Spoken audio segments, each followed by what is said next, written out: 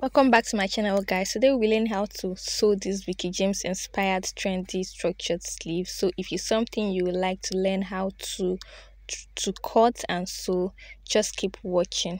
So I'll be using this fabric to sew mine, and let's assume this black bodice is my bodice where I want to fix the sleeve. Okay, so you have to measure your round armhole, your armhole, when you must have finished drafting your bodies or sewing your bodies. So my armhole here is 9 inches, so 9 inches times 2, which is your round armhole, is 18 inches, and we are going to be cutting a half circle flare. Okay, so I folded. What you will do is to get the radius of your flare. So I folded my fabric into two. Normally, now the way you cut your half circle flare, you're going to get the circumference of the area and divide by 3.14. This is the formula for cutting the half circle flare. So my round armhole is 18 inches, and I divided 18 inches by 3.14, and I think I got about 5.7. But so whatever you have as your armhole circumference, you're going to divide it by 3.14 in order to get the radius. Okay, so I marked my radius like so, then I'm going to cut it off. Okay, so get the radius of your circumference of your armhole. Rather, if your armhole is 20, if it's 18, whatever it is, divide it by 3.14 to get the radius. Okay, so now I'm going to get the length of my sleeve. So I want the length of my sleeve to be 9 inches, and I'm going to be adding 1 inch to it to make it 10 inches. So from that point, my radius were already cut. I'm going to measure 10 inches. Okay, and then I'll mark it all the way like I did for the radius. So I'm getting 9 inches for my sleeve point plus 1 inch for seam allowance, which is 10 inches, and I'm going to be marking it all the way like this.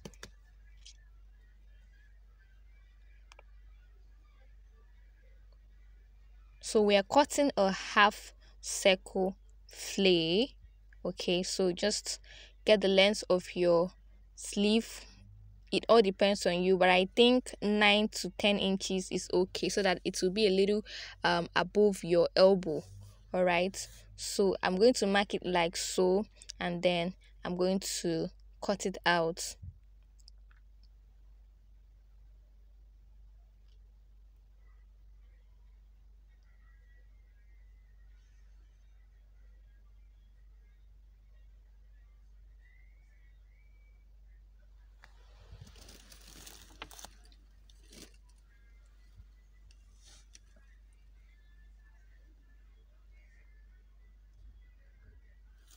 So now I'm done cutting, and I have this. When you open it up, it's going to be like this. This is a half circle flare, okay, for our sleeve. So I'm going to cut exactly this on my doll face. I'll be using a doll face to turn this. Okay, you can use a lining, you can even use the same fabric to turn it. It all depends on you or what you want to achieve. I'm going to be using a white doll face to turn it. Okay, it kind of gives it a look, a fancy look, because at the end of the day the doll face will be showing a little bit. So I'm going to fold my doll face into two and just cut exactly what I have on my main piece. Just cut exactly what you have. If you're using a lining, or you're using the same fabric, you cut exactly what we have on the main fabric. All right,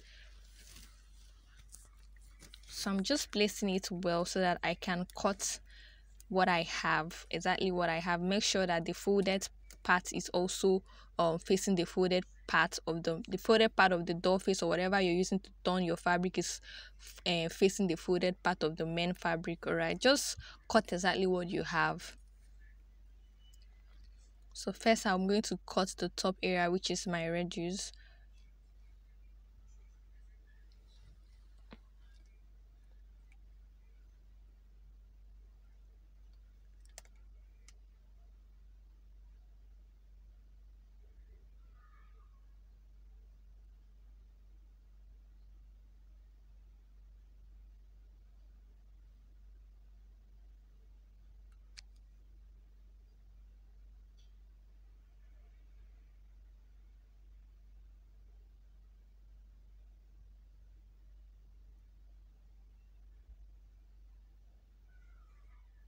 So I've cut exactly what I have. So I have two pieces. One is the main fabric and one is the doll face I'll be using to turn it. Alright. So what I'll go ahead and do is I'm going to iron a hard stay, if a hard visible interfacing on my gum, on my doll face rather. I'm going to be ironing the hard gum stay on my doll face to make it firm or stiff. It's a structured sleeve so that it will stand. I've already ironed the hard stay on it, so you can see. Okay, so what I'll go ahead and do is to place the both of them together, front facing front, and I'll join the hem with a quarter of an inch. Okay, just the hem. I'm not joining any other place, just the hem. So I've gone ahead to join it, and look at what it looks like. I joined it with a quarter of an inch, as you can see, just the hem. Then the next thing I want to do now is to join the sides. I want to do the inseam joining to give it a clean finishing, because I don't want the sewing allowance to be showing. That is the armhole area. Okay, so I'm going to be doing the inseam joining so that the rough edges and the joining is going to be inside. So I'm going to place my fabric like so. I'll place it like so, front facing front. Okay, and I'll match the two seams together. I'll match the seams together. Remember, this is where our armhole is going to be, like the armhole area. So I'll match the seams together like this. Just match everything together. I want the seam to be inside. That's why I'm doing it like this. I'll match it up like this, and I'm going to sew it all the way from top to the bottom with a half of an inch. All right, so match yours up like so and then sew it. So I've done that already, as you can see. So what I'm going to do is to turn this over to the right side so that all those seam and will be inside. All right, it's not going to be showing. So here is what it looks like when you turn it over. Then I'm going to iron it flat. That is the seam area. This area. I'm going to arrange it well and iron it flat.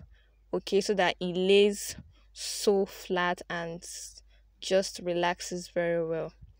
Okay, so I'll just go to my ironing board and do that.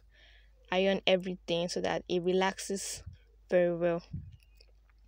So you can go ahead and interlock or weave your armhole area, all right, if you have one, before you fix your sleeve.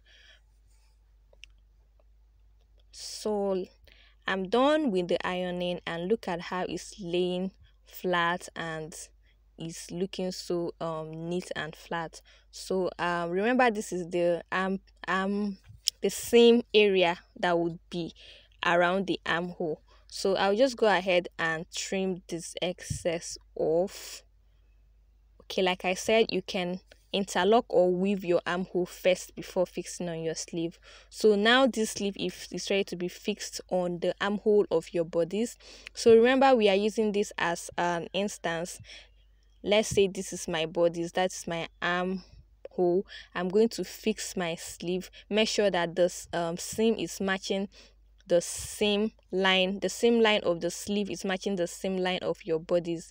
So you're going to start from there and sew it to your sleeve. All right, then I'll show you how to fix it to get that sleeve on the mannequin. All right, so now I've fixed this to my sleeve, and look at how it's looking like a funnel flare. Okay, so the next thing you're going to do to achieve that effect is to fold it like so. Just pinch it like so. Take your time and match it to the shoulder seam area. It's going to be a little bit far from your armhole. Just match it to your shoulder seam, and you would use your needle and your matching thread to just stitch it down just slightly stitch it down, and here is what you're going to achieve. You see the effects, and you see how the white doll face, it gave it a really nice fancy look. So thank you guys for watching. Please don't forget to like and subscribe to my channel, and please comment your thoughts down below.